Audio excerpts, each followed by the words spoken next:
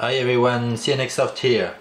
I've connected Rippl-TV to my TV on network on USB hard drive, and I will show you the user interface and the boot time. So let's start it. There's no power button, so I just connect the power and the blue LED starts, and you've got the logo here. Let's adjust it a bit.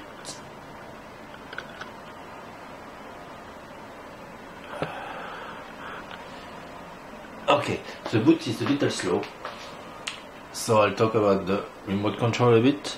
This is the infrared remote control, and you have the pretty standard with the volume button. Power is not power, it's standby, Ethernet, volume, D-pad, digit keys, home, settings, back, but I haven't used it much. I have used Melee F10 Deluxe instead. So the full boot takes 90 seconds. And I forgot to mention is a quad-core Android TV box running Android 4.4.2. It is actually a custom version called Untitled OS, and there is also this is animation with a creepy logo, and everything is based on XBMC, and they have lots of add-ons, as we'll see.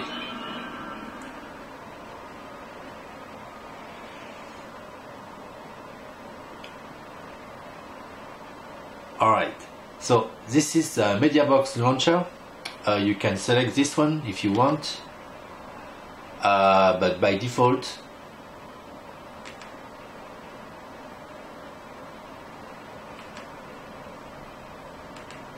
is using the Rippl-TV launcher.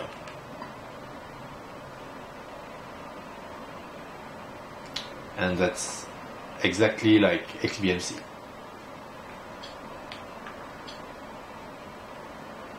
So they have installed many add-ons.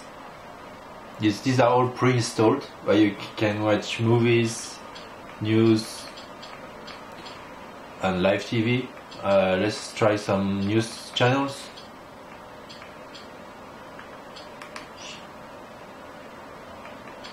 I'll try Al Jazeera.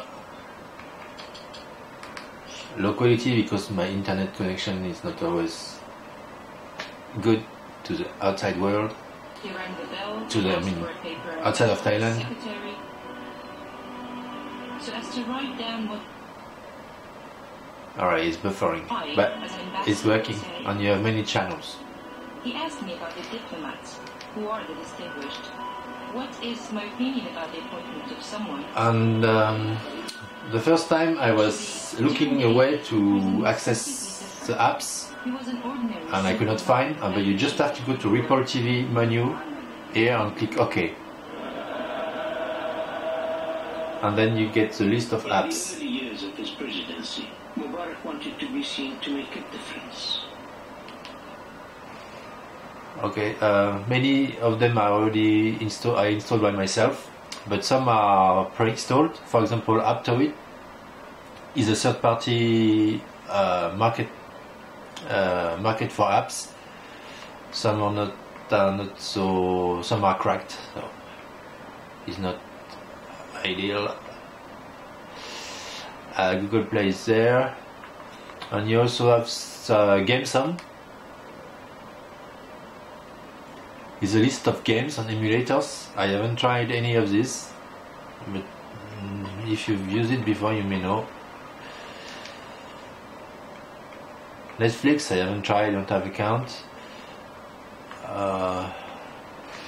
There is also OnLive somewhere, I cannot remember where.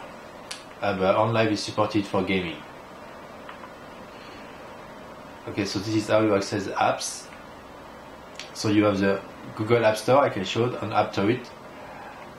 And in the advanced settings, this is similar to the MediaBox or the MediaBox. And you have Wi-Fi Ethernet for network configuration, the display, You have various output modes, 1080p, 40 Hz is not there. You also have 4K outputs. Okay, and advanced settings are also just like the other ones. If you want to use PCM or SPDIF or HDMI pass-through, there is an option, although I haven't tried since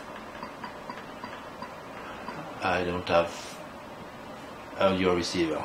Okay, so the model number is Rippl-TV UtilOS 4.4.2 on top of Android 3.10.33.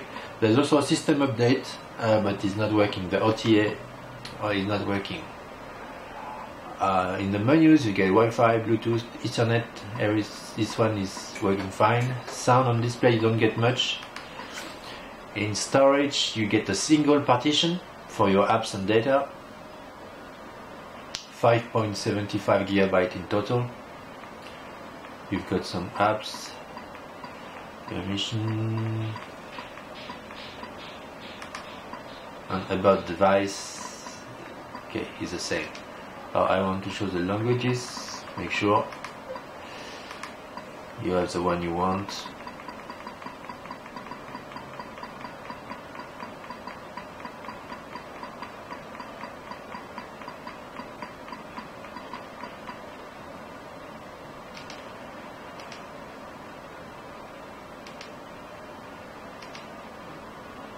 Okay, and yeah, and the interface is pretty good. If you see the system info, it's rendered at 60 frames per second, if it's true, and at 1080p. And this says XBMC 1.1 RC, which doesn't mean anything since now it's XBMC is 13 or 14, so it must be their own modified version. Alright, that's all. Some people asked me to show Antutu score in my videos, so here it is. It's over 29,000 points. Almost 30,000. So the performance is as expected for AM Logic S802. It's pretty good actually.